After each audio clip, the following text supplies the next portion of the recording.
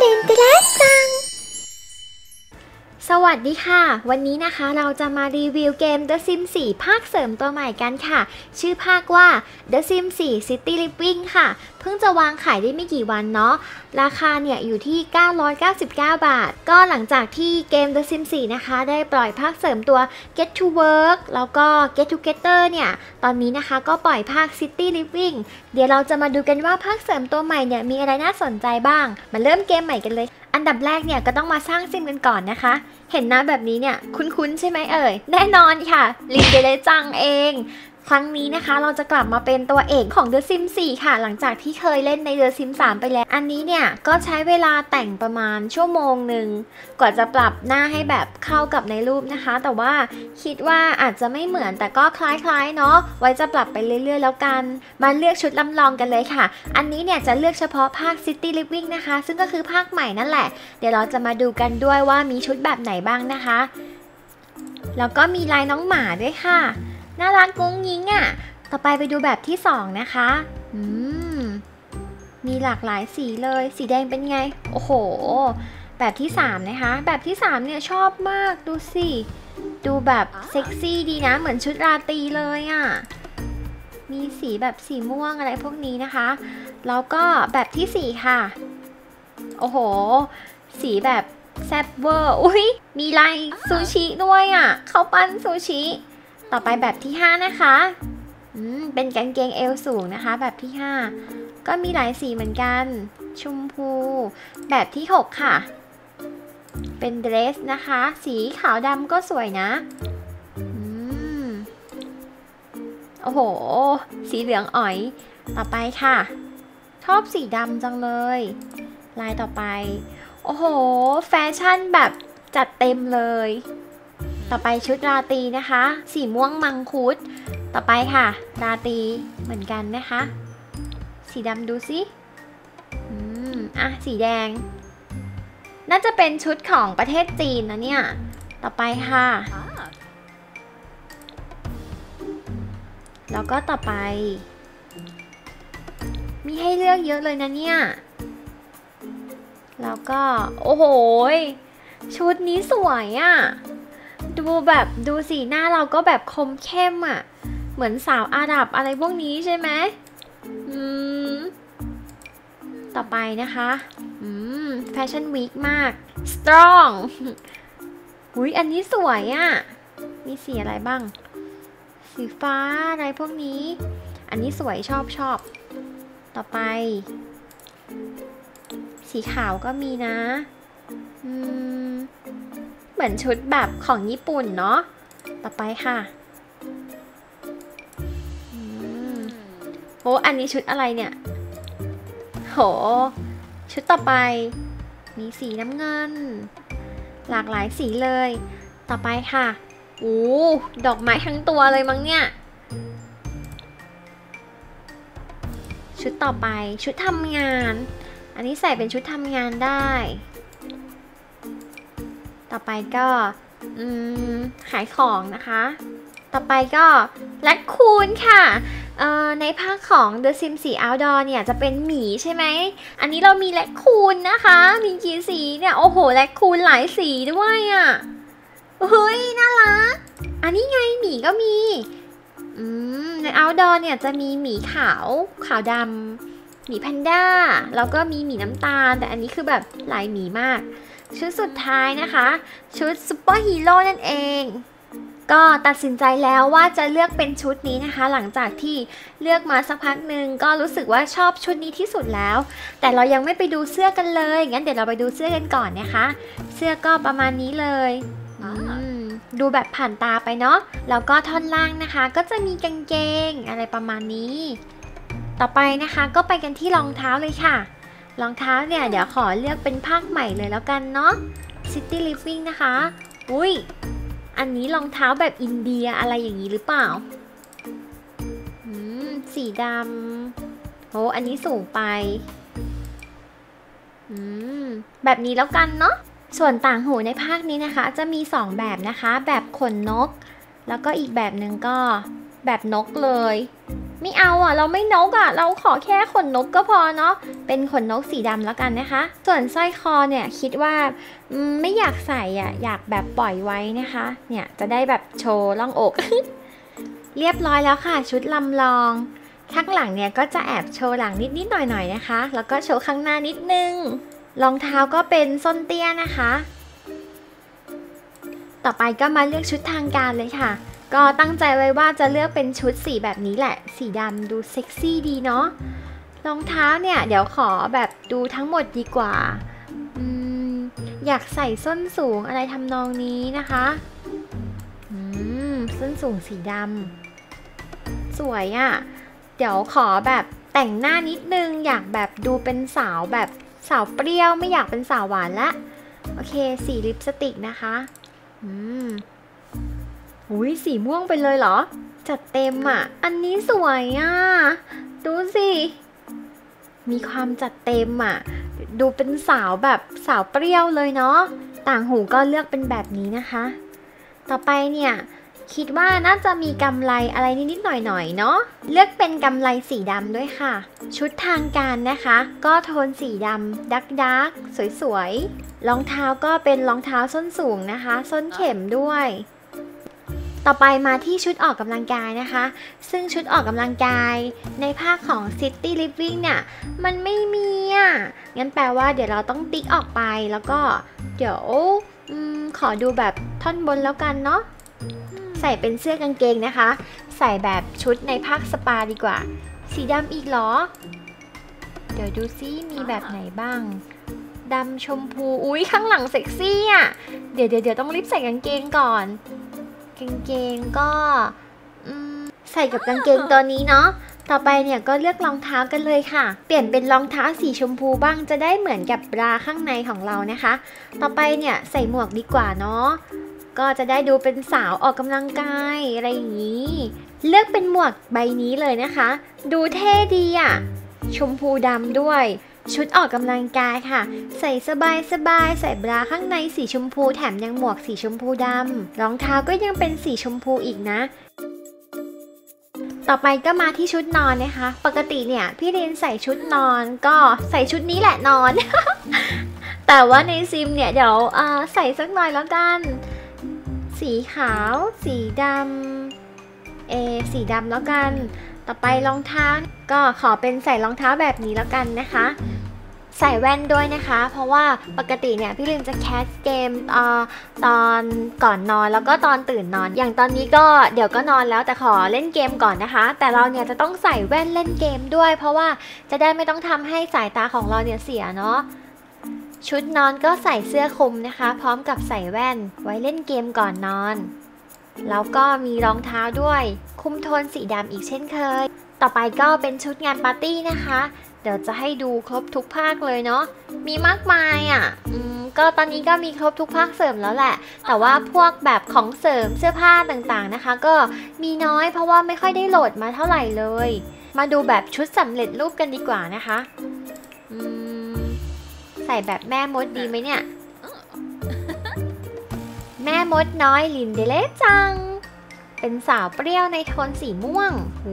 รองเท้าก็เก๋ไก่นะเนี่ยชุดสุดท้ายแล้วนะคะเป็นชุดว่ายน้ำค่ะชุดว่ายน้ำก็ขอแบบเซ็กซี่เลยแล้วกันสีขาวปกติเนี่ยก็ชอบสีขาวนะชุดสุดท้ายนะคะก็เป็นชุดว่ายน้ำค่ะก็ใส่สีขาวแล้วก็แว่นตาสีขาวตรงข้อมือก็จะมีกำไลข้อมือด้วยนะคะดูเซ็กซี่จังเลยเรายังไม่ได้เลือกท่าเดินกันเลยอ่ะไหนดีขอเป็นแบบเดินแบบสวยๆแล้วกันนะคะเสียงเนี่ยก็จะตั้งไว้ที่ระดับนี้เนาะพี่ลินเนี่ยจะเสียงแหลมๆใช่ไหมล่ะแต่ถ้าเกิดตั้งให้แบบแหลมมากๆเนี่ยเดี๋ยวมันจะตีกับเสียงพี่ลินก็โอเคเป็นประมาณนี้แล้วกันเนาะมาดูกันที่ปณิธานเลยค่ะปณิธานในแบบใหม่นะคะจะมีโลเคชั่นมาด้วยเช็คอินอะไรพวกนี้หรอเดี๋ยวเราจะเลือกเป็น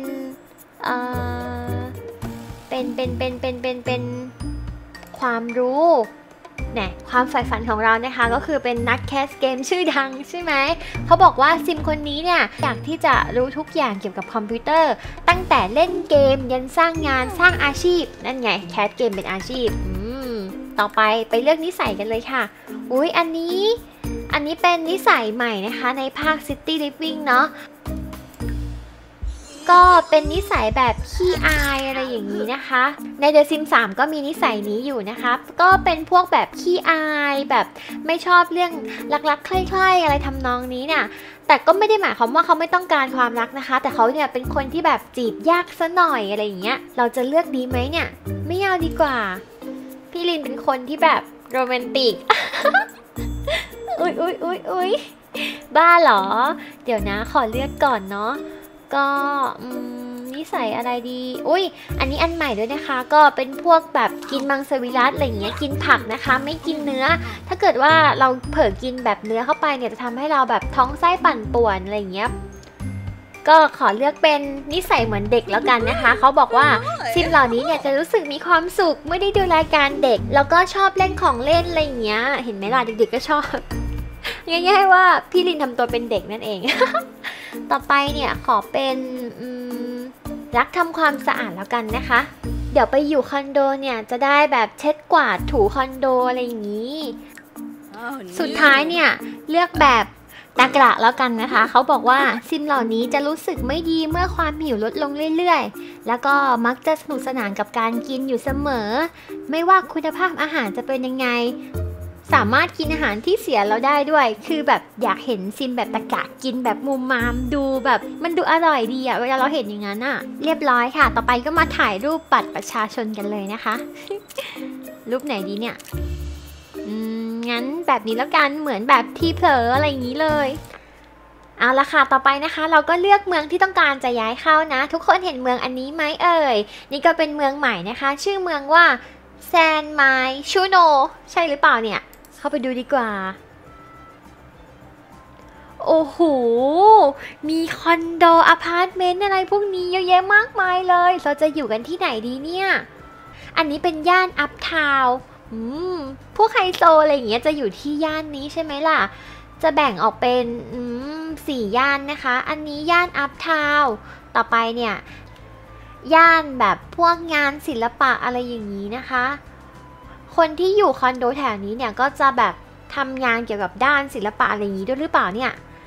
ต่อไปก็เป็นย่านอะไรอะย่านตลาดเหรอมีพวกตลาดแบบตลาดเครื่องเทศอะไรอย่างนี้เหรอดีต่อไปนะคะก็เป็นย่านแฟชั่นนะคะ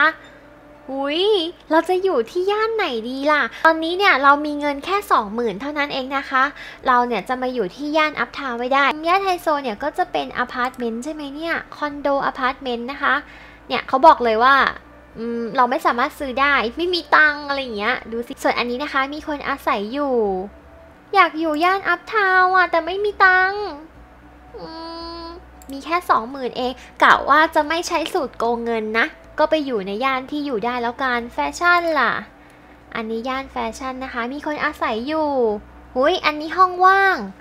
2 ห้องนอน1 ห้องน้ำนะคะค่าเช่าเนี่ยก็จ่ายอาทิตย์ละ500วางมัดจำ 1,000 บาทนะคะถ้าเกิดรวมเฟอร์นิเจอร์ก็ 14,000 นะคะอันล่างเนี่ยคืออะไรอะเราจะได้แบบนิสัยอะไรอย่างนี้มาเหรอเป็นมิตรอะไรอย่างนี้อันนี้เขาต้องการอะไร TLC ปรับปรุงอะไรอย่างนี้เหรอมาดูอีกที่หนึ่งนะคะอันนี้ก็ไม่สามารถซื้อได้อันนี้มี2 ชั้นน่ะเฮ้ยดูไฮโซอ่ะมีคนอยู่ด้วยย่านแฟชั่นก็ดีเนาะมาดูกันที่ย่านแบบอาร์ตอะไรอย่างนี้ต่อนะคะห้องนี้สวยอ่ะชอบแบบห้องโทนสีดำอะไรอย่างนี้อันนี้ซื้อไม่ได้นะคะเช่าไม่ได้อันนี้คือโนมแล้วก็เพนนีเงินพิกเซลอะไรวะรายอาทิตย์นะคะอาทิตย์ละ1,200มัดจำ 1,000แล้วก็รวมเฟอร์นิเจอร์ก็ 17,000 นะคะ3 ห้องนอน1 ห้องน้ำอันนี้ก็มีคนอยู่แล้วนะคะดูสินี่มีคนอยู่แล้วอันนี้ไม่สามารถซื้อได้ไม่มีตังค์งั้นไปดูย่านตลาดแล้วกันซูเปอร์มาร์เก็ตอะไรพวกนี้อันนี้มีคนอาศัยอยู่นะคะ อันนี้เนี่ยอาทิตย์ละ500มัดจำ 1,000 บาทรวมเฟอร์นิเจอร์ก็ 8,240 นะคะ2ห้องนอน1ห้องน้ำได้กู๊ดสคูลมาด้วยก็อะไรเนี่ยรูปเด็กแฝด ต่อไปก็ที่สุดท้ายค่ะมีคนอยู่แล้วอันนี้เนี่ยสัปดาห์ละ600อุ้ยอันนี้ไม่แพงนะวางมัดจำแค่ 1,000 ถ้ารวมเฟอร์นิเจอร์เนี่ย 11,000 อันนี้เนี่ยมีผีสิงอยู่เหรอเฮ้ย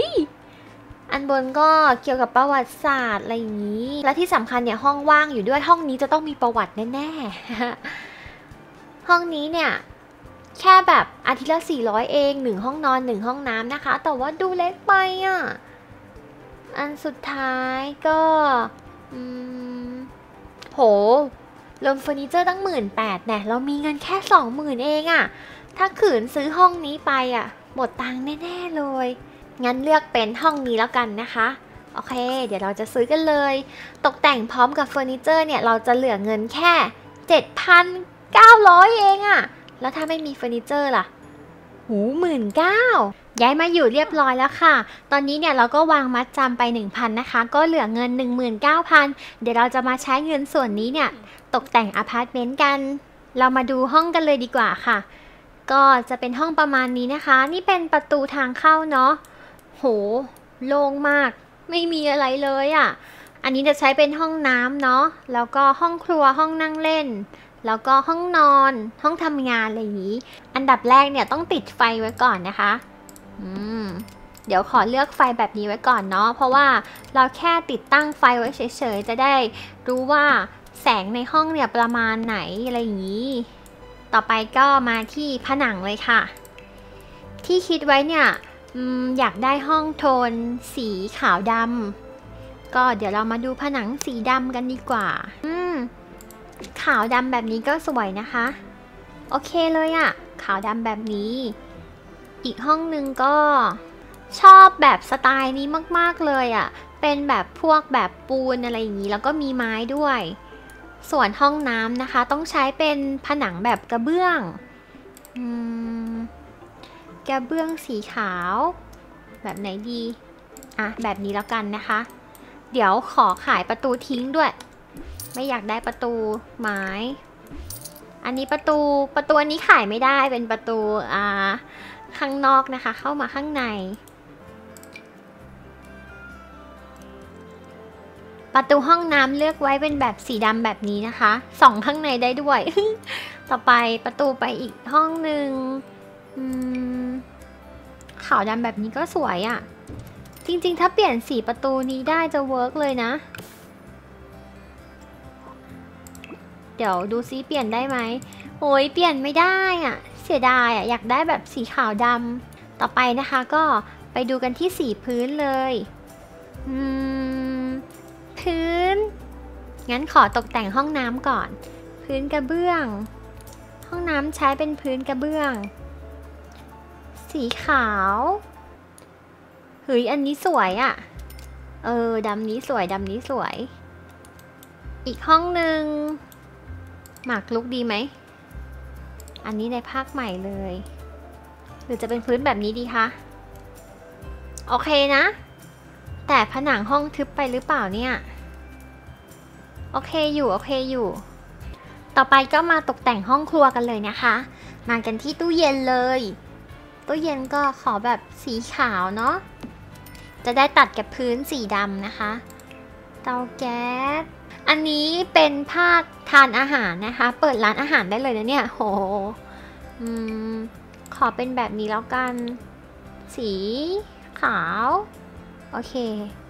ตั้งตรงกลางดีไหมแล้วก็พวกเคาน์เตอร์นะคะเคาน์เตอร์สีดำสวยโอเคประมาณนี้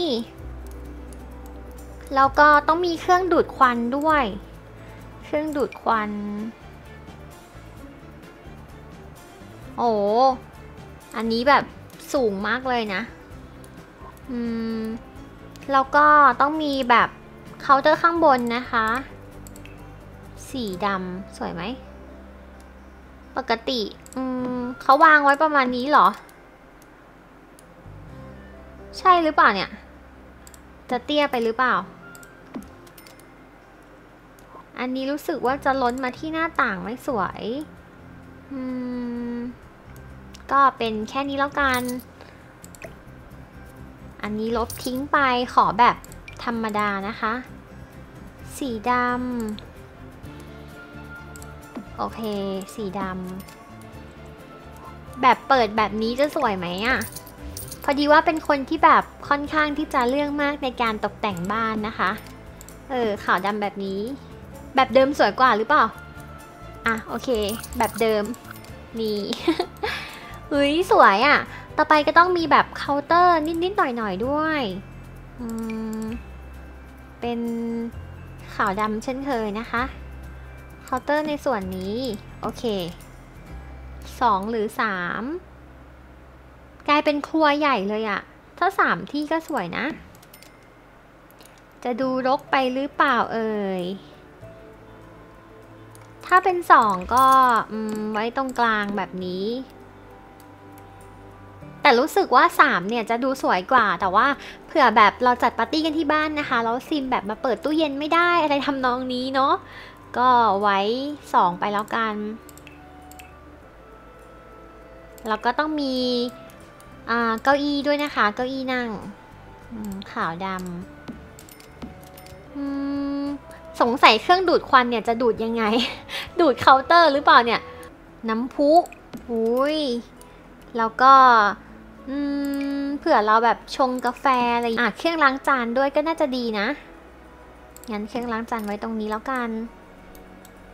ขาดอะไรอีกบ้างอุ้ยอันนี้ในภาคสปาเดย์ตั้งไว้ตรงไหนดีตรงนี้แล้วกันเนาะแล้วก็โต๊ะทานข้าวนะคะไปที่ห้องรับประทานอาหารโอเคโต๊ะแบบไหนดีเอ่ยเราจะนั่งทานตรงนี้ก็ได้นะคะหรือว่าจะนั่งทานตรงนี้ก็ได้โหมีหลายมุมนะเนี่ยเก้าอี้ไม้ไม่ต่างกันเท่าไหร่สีขาวก็แค่แบบดูสว่างกว่าต่อไปก็ห้องครัวเนี่ยเสร็จเรียบร้อยแล้วหรือยังเอ่ยตู้เย็นเราจะเปลี่ยนตู้เย็นไหมเนี่ยลังเลอีกแล้วเนี่ยอยากได้ตู้เย็นที่แบบมีคุณภาพกว่านี้หรอก็ต้องเป็นแบบนี้เลยแต่มันจะมีแบบขาวดำอะไรอย่างนี้เราอยากได้แบบขาวล้วนขาวนี้ดีกว่าอันเก่าเก็บไปอยากได้แบบช่องฟิตอยู่ข้างใต้ ทำไมต้องอยากได้อะไรขนาดนั้นเดี๋ยวห้องนั่งเล่นไว้ตกแต่งนะคะตกแต่งห้องน้ำกันก่อนนี่ก็แอบเล่นโซเชียลแล้วเนี่ยไปกันที่ห้องน้ำนะคะอันดับแรกเลยค่ะโถสุขภัณฑ์ชักโครกนั่นเองอุ้ยอันนี้แบบใหม่แต่คือต้องปลดล็อกรางวัลก่อนจริงด้วยเนี่ยมีปุ่มฉีดอะไรพวกนี้โหส้วมดูไฮโซมากเดี๋ยวสิตอนนี้เราเหลือเงินแค่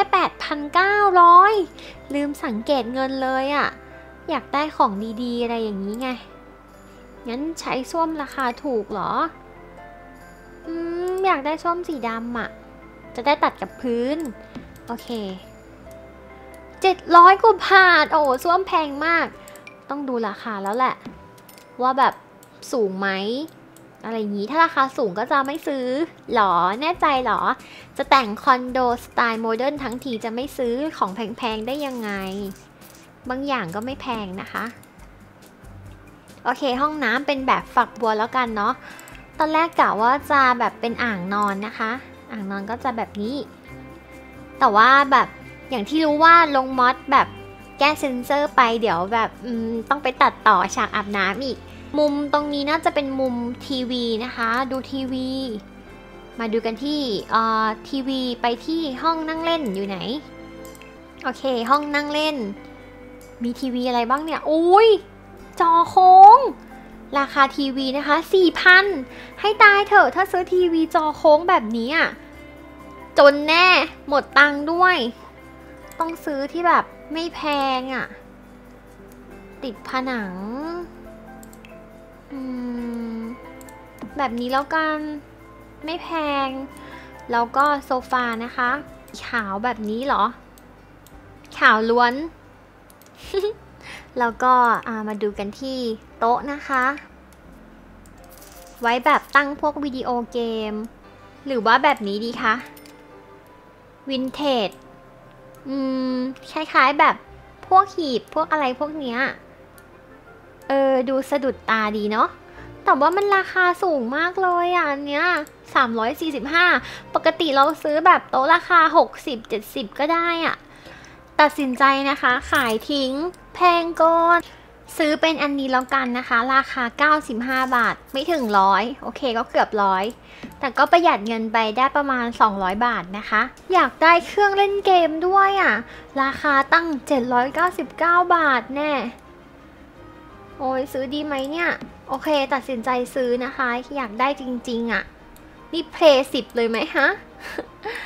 ห้องสวยมากเลยตอนนี้เหลือเงินแค่ 3,000 นะคะมาดูกันว่าเงินทั้ง 19,000 เนี่ยจะพอหรือเปล่านะคะมากันที่ห้องนอนต่อค่ะโอ้โหห้องนอนรู้สึกกว้างจังเลยแฮะเตียงนอนถ้าเกิดว่าเตียงคู่เนี่ยราคาก็จะสูงมากๆเลยนะคะฉะนั้นเนี่ยเราขอแค่แบบเป็นเตียงเล็กๆนะคะโอ้เตียงก็800กว่าบาทแล้วให้ตายเถอะตั้งตรงไหนดีนอนริมหน้าต่างฝั่งนี้ดีกว่าแล้วก็ต้องมีตู้เสื้อผ้าด้วยนะคะโอ้โหซื้อแบบไม่คิดเลยตู้เสื้อผ้ากระจกด้วยกระจกก็แบบนี้แล้วกันสีขาวจำเป็นไหมเนี่ยกระจกเนี่ยกระจกจำเป็นหรือเปล่า ไว้ตรงนี้แล้วกันดูสะอาดตาดีนะคะที่สำคัญเนี่ยขาดไม่ได้ก็คือคอมพิวเตอร์นะคะเราเป็นนักแคสเกมเนี่ยเราจะขาดคอมไปได้ยังไงห้องทำงานเนี่ยสำคัญที่สุดเลยไปกันที่ห้องทำงานนะคะโต๊ะคอมค่ะโอ้ยอันนี้น่ารักดีอะแบบสำหรับเด็กๆอะไรอย่างนี้โต๊ะคอมราคา300แต่อยากได้แบบนี้อ่ะแบบนี้450ชอบแบบกระจกมากๆอ่ะแบบเนี้ยอุ้ยพอไหมอ่ะคอมเครื่องเท่าไหร่เฮ้ยคอมเครื่อง1,400ให้ตายนี้1,600อ่ะเดี๋ยวนะขอซื้อแบบเก้าอี้ก่อนนะคะเก้าอี้ตัว185บาทเก้าอี้สีขาวหรือสีดำดีคะก็เปลี่ยนสีได้นะโอเคสีดำดูมืดหรือเปล่าขาวสีขาวแล้วกันสีดำดูมืดคอมแพงมากให้ตายเถอะจริงๆอยากได้เครื่องนี้3,000 กว่าถ้าซื้อเครื่องนี้ไป 1,400 เนี่ยเราก็จะเหลือเงินแค่100บาทนะคะนี่คือการตกแต่งคอนโดที่มีเงินจำกัดซึ่งเราไม่ได้แบบดูวงเงินเลยอยากได้อะไรก็ซื้อเพราะฉะนั้นเนี่ยเงินไม่พอเห็นไหมถ้าซื้อไปเหลือ74บาทกะว่าจะไม่ใช้แล้วนะแต่แม่ก็คือแม่ค่ะ50,000 บาท แม่ก็คือแม่รู้สึกผิดเลยให้ตายเถอะห้ามใจตัวเองแบบไม่ให้ซื้อไม่ได้จริงๆอ่ะอยากตกแต่งให้ถึงที่สุดอ่ะถ้าแบบนี้ก็สวยนะแต่ดูเหมือนมันไม่ใช่คอมเลยอ่ะแบบเดิมดีกว่าเกมมิ่งอย่างเราต้องแบบนี้ค่ะคอมแบบนี้ต่อไปก็ขอดูกันที่งานอดิเรกอะไรพวกนี้นะคะจริงๆเราก็เหลือเงิน74บาทนะแต่ว่าขอซื้อต่ออุ้ยอันนี้อะไรอ่ะจัดพวกดีเจอะไรอย่างเงี้ยเหรออุ้ยเท่เอาเป็นโทนสีเขียวไม่สวยโทนสีเขียวไม่สวยขาวฟ้าอุ้ยเท่อะทำเป็นห้องทำงานไปเลยมีคีย์บอร์ดด้วยค่ะในภาคใหม่มีคีย์บอร์ดด้วยโอเคแบบนี้เราเป็นไงก็แบ่งโซนนะคะห้องนอนห้องทำงานกลางห้องจะสวยหรือเปล่ากลางห้องก็สวยดีไว้ขั้นนะคะห้องนอนแล้วก็ห้องทำงานเสื่อโยคะนะคะเนี่ยเราจะได้แบบเล่นโยคะไปด้วยอะไรอย่างนี้ไปด้วยโอเคช ชั้นวางหนังสือด้วยสิเป็นแบบนี้แล้วกันนะคะแบบไหนดีอ่ะอันนี้ไม่ค่อยเหมาะเป็นโซฟาเท่าไหร่จะมาตั้งโดดๆอย่างนี้เลยเหรอ อยู่คนเดียวแต่ตั้ง2เนี่ยนะเดี๋ยวขอเลือกโซฟาที่สวยๆแล้วกันอันนี้เป็นโซฟาที่ดูดีหน่อยนะคะมีระดับหน่อยเราจะเลือกแบบไหนล่ะเนี่ยหรือจะเลือกแบบธรรมดาต่างกันไหม2แบบเนี้ยชอบแบบมีระดับไหม แค่ธรรมดาก็พอเนี่ยมีทิชชู่บ้างอะไรบ้างมีทิชชู่นะคอมเอาไว้ทำอะไร สั่งน้ำมูก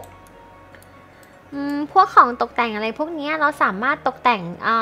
ในห้องนอนนะคะอย่างแล้วก็พวกแบบบนโต๊ะคอมบนโต๊ะอะไรต่างๆนานาแล้วก็